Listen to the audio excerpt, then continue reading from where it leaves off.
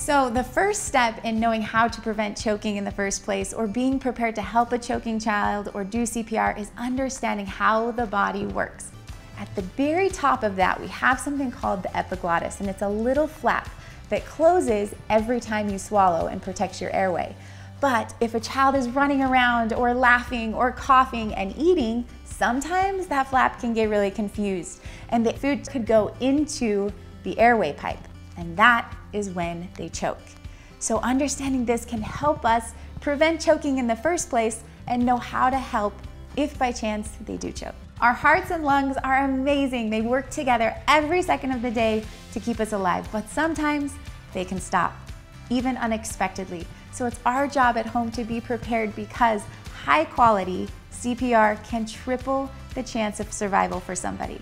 So this is not only important for parents and grandparents and babysitters, but really everybody to be prepared, because less than half of the population says they would even be ready to jump in and help. And you are going to be able to be ready today.